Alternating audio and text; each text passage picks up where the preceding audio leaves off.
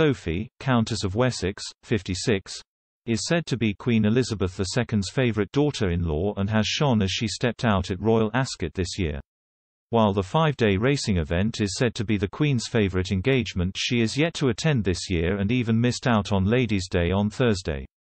In the Queen's absence, Sophie and Princess Anne have held the fort and done a stellar job of representing the firm in public.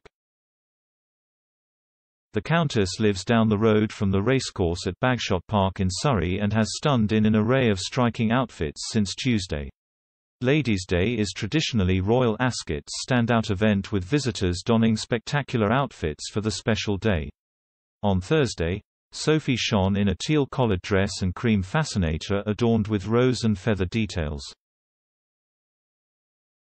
Royal fans reacted to photos of the Countess on Twitter, with many praising her Ladies' Day outfit. One gushed, "Outfit is fantastic." Another put, "Gorgeous dress." A third chimed in gasp, followed by a heart emoji.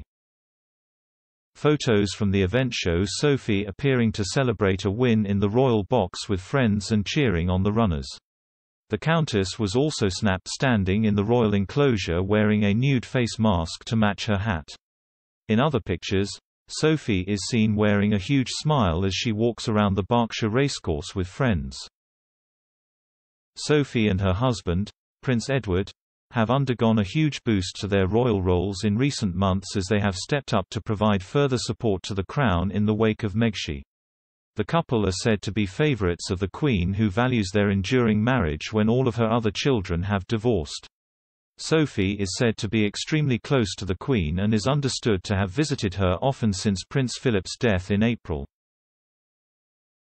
In an emotional interview with BBC Radio 5 Live, the Countess touched on the giant-sized hole the Duke of Edinburgh's death had left in the royal family. The Countess said, "It's only when you would do the normal things that you would have done with them, and you suddenly realize that they are not there, that you really start to have an oh my goodness moment."